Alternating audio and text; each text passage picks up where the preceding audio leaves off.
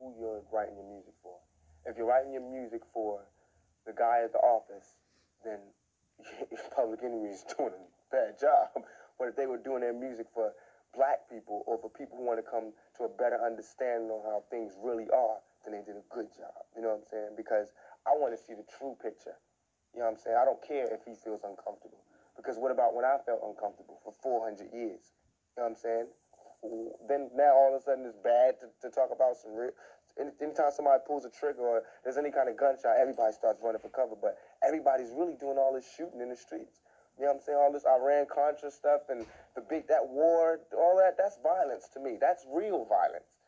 What we're talking about is fake violence. All this, what we're rapping, it happens in the streets, but us rapping about it is not the violence. And the movie about it is not the violence. You know what I'm saying? It's an adventure world that we are creating. What we're doing is using our brain to get out of the ghetto any way we can. So we tell these stories, you know what I'm saying? And they tend to be violent because our world tends to be filled with violence. I would rather tell a young black male to educate his mind, arm yourself, and be free and defend yourself than, just sit there and turn the other cheek. So whatever message that sends out, that's the kind of message it is. No, but precisely in the film, sort of things degenerate when Bishop does arm himself. But he didn't educate his mind. That's true. That was just violence. It had nothing to do with his brain. It had nothing to do. He used the wrong targets. That's absolutely wrong. And I know everybody's going to see that when they see the movie. He didn't do anything to help himself get out of his situation. And in fact, Q was closest to getting out of his situation. He used his mind. When you use your brain, it doesn't always have to come to a violent end. But sometimes it does, and that's all that I'm saying. That is a choice. Yeah, I think they give us shows that it's definitely right. A choice. They never show you that, okay, the cop's beating on you. You have a choice. Violence to defend yourself, you know what I'm saying? Turn the other cheek or wait for the news cameras to come and talk about it. Like Rodney King. I'm talking about doing it. You know what I'm saying?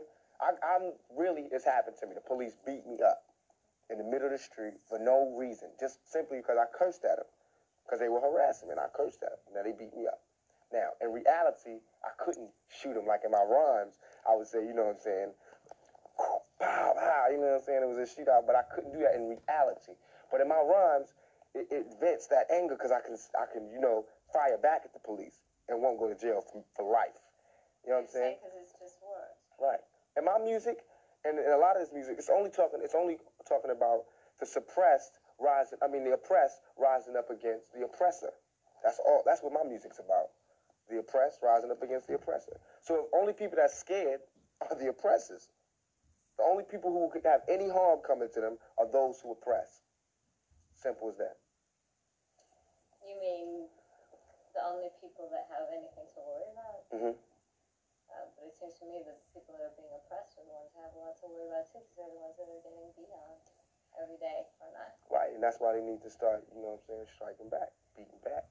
So now why would you choose acting as a career when it's going to be harder compared to all the visibility that you can get with music, or do you plan to continue? I'm doing both. I'm still in Digital Underground. My solo album, Tupac, now is out in the stores, doing good.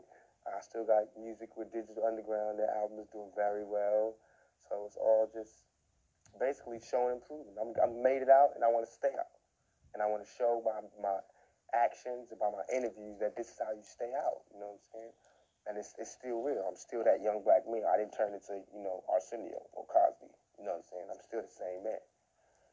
Those people don't say anything to you. They're the people that are the most visible to young people today. Those are the people who I admire. I've been, like in all these other interviews, I know people are going to trip because I've been down in these people. But what I failed to say was how much I admired these people. You know what I'm saying? Like Spike Lee and Arsenio Hall. I admire these people. Eddie Murphy, these people who I wanted to get into the business for.